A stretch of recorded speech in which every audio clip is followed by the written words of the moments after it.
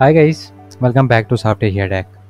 In today's video, I will show you how you can create a conversational form like this in your WordPress website using Fluent Forms. I have created this using Fluent Forms Pro, but I will show you how you can create a similar looking conversational form in your WordPress website using Fluent Forms basic version. So let's get into it and log into your WordPress dashboard.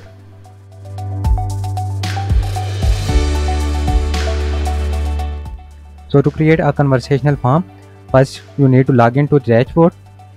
Now go to plugins and click on add new. In the search bar, search Fluent Forms. Here you can see Fluent Forms. Now click install and activate. I have already installed it, so I will go to install plugins. Here you can see I have two Fluent Forms. One is the basic version that I have downloaded from WordPress, and this is the pro version that I have purchased. Now to create a conversational form, here you can see the Fluent Forms Pro tab. Click on it.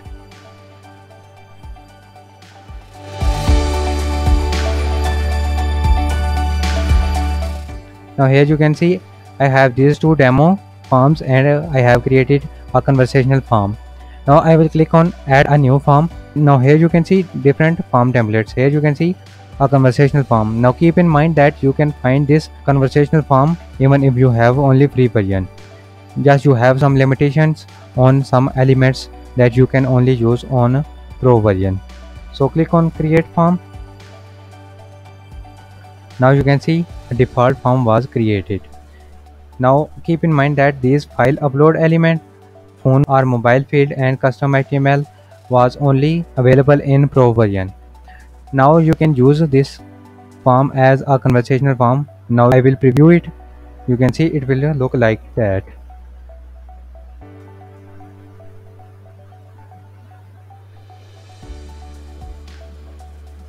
And you can add like that.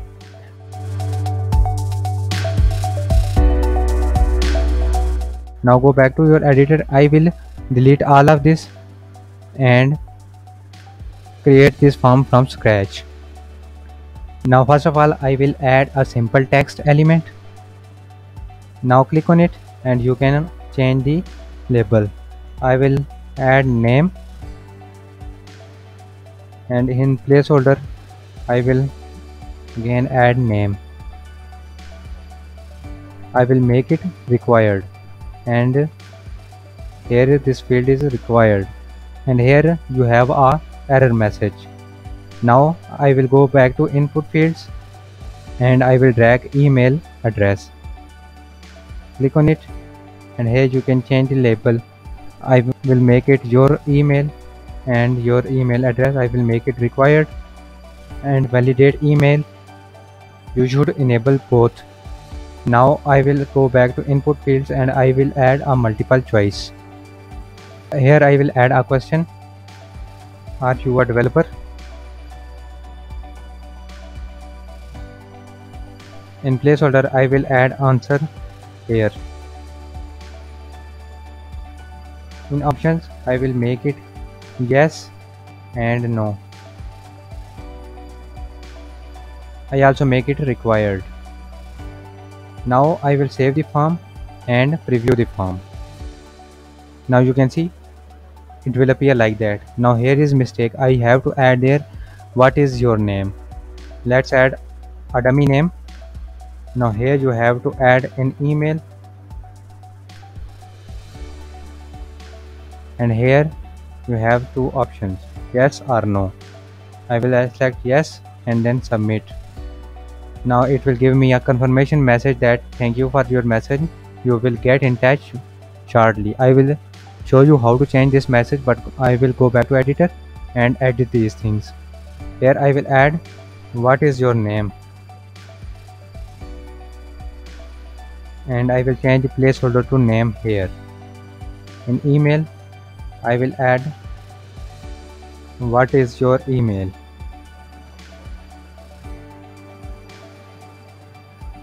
and here I will add placeholder your email address. Now save the form and preview it. Now it will appear like that. Fill the fields.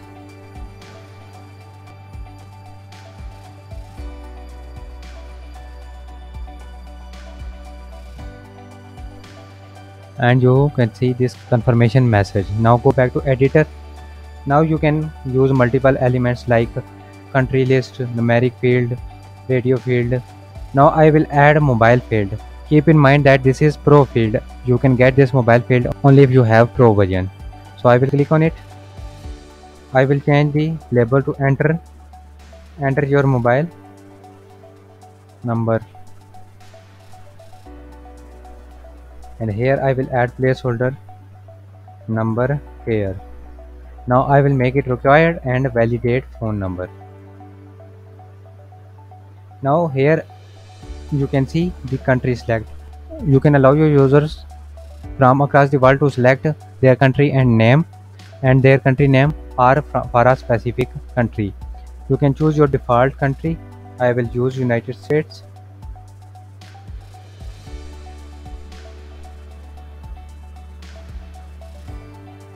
Here you can check your country list. You can make it to show all countries or priority based. Priority based means which country you select, it will appear on the top of list. Only show these or hide these. For hide these, which country you select, it will hide from list, and only show these means you can select countries that only shows. For example, here I will show only United States. Now only United States will appear. Now I will save the form and preview again. Now here I will add dummy name, dummy email. Here I will add my answer, and here you have to add your number. Now when you click on submit, it will give you a confirmation message. Now go back to your editor. I have completed this form. Now I will design this form.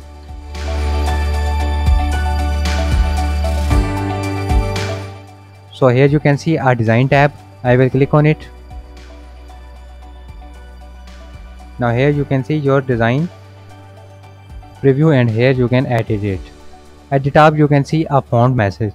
You can change the font to Helvetic, or I will select Arial.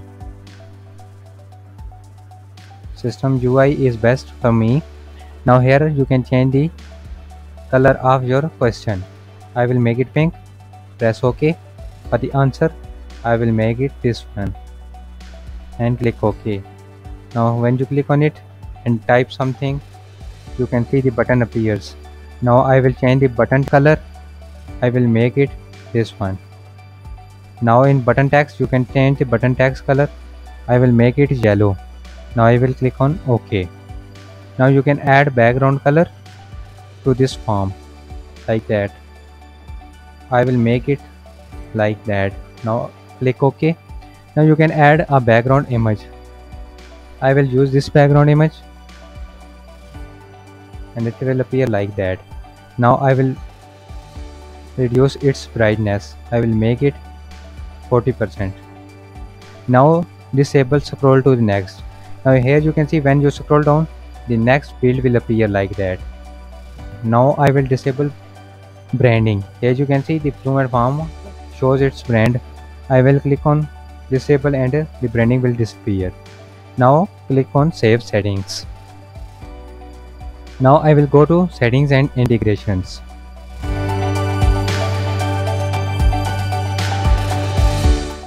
Here at the top you can see the form settings. Here you can see confirmation type. I have already selected a same page, and here is the message that you will receive when you complete the form. You can make it to page and select a page which will redirect it, or select a custom URL. Here let's suppose I will add YouTube. So when my user completes the form, it will redirect it to this YouTube URL. Now I will save the settings. Now go to email notification. Here you can enable or disable in email notification. I will enable it. I will go back to form setting and scroll down. Here you can see the layout. You can change the label from top to left or right, help message position, error message position. Now in schedule and restrictions, you can maximum number entries, and here you can change the entry per day. Here also you can schedule them for a specific day or a specific time, and here you can type your form waiting message and expired message. I will disable it, and here you can see login requirement settings. I will enable it, and now only the login user can send this form, which means only those users who have subscribed you can only send this form.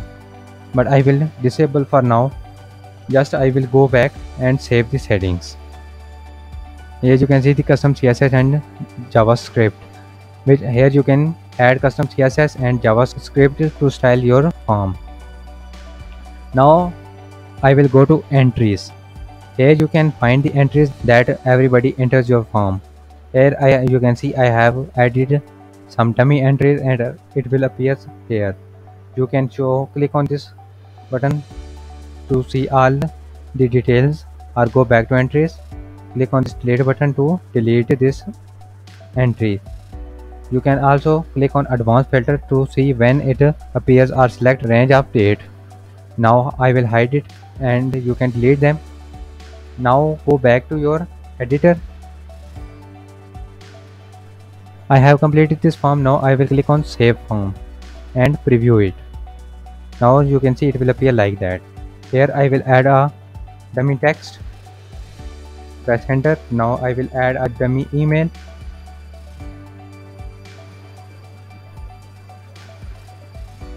Now I will add my answer. Press OK, and here I will add my dummy number. Now I will click on submit, and it will redirect me to YouTube. I have added the redirecting URL. Now I will go back to editor. I will go to design.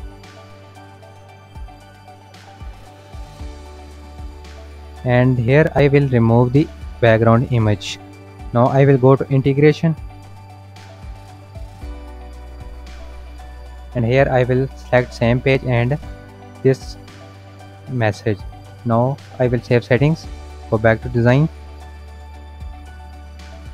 Here I haven't saved the settings. Now I will delete the image again and save the settings. Now I will preview the form again. Now it will appear like that. Now I will add this form into a page.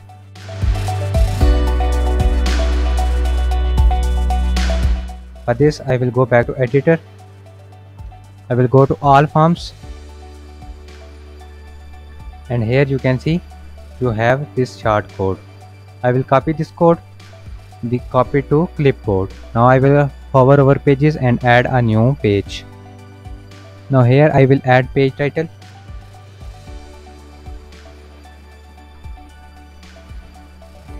And here I will paste the code. Now publish the page, and now click on view page. Now here you can see the form appear like that.